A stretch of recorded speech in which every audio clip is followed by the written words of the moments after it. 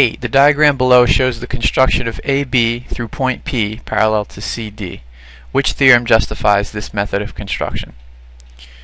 Before we read these answer choices, let's just understand what it is they're doing in this picture, what it is that they're constructing.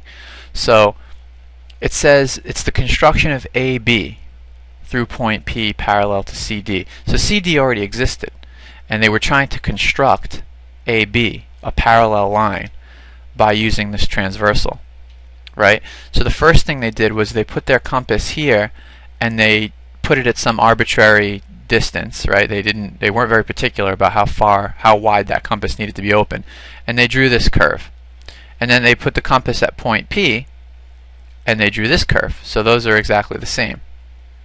And then they picked their compass up and they put the point here, and were very careful to set the distance at just the right length that it would hit this point, the point where the first curve intersected with the line CD.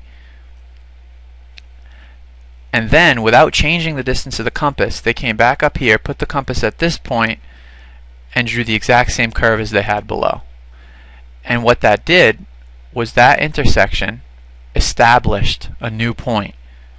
So if this new point and point P are now known, that defines a line. Anytime any 2 points defines a line. So now we can draw a line AB, and we know that AB should be parallel to CD because of the way that construction was done. Okay, now let's take a look at the answer choices. 1, if 2 lines in a plane are perpendicular, right away, are these lines perpendicular? This transversal, it might be perpendicular, but it certainly doesn't look it, right? This looks acute, this looks obtuse, same down here, so it's not number 1. If 2 lines in a plane are cut by a transversal to form congruent corresponding angles, then the lines are parallel. This is it, right? Because these 2 angles are congruent corresponding angles. So that's exactly right. Why don't the others work?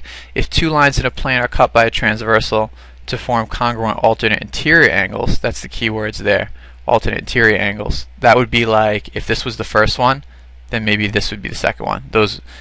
These 2 would be alternate interior to each other. So it's not that, and it's not exterior angles either. So 2 is the best choice.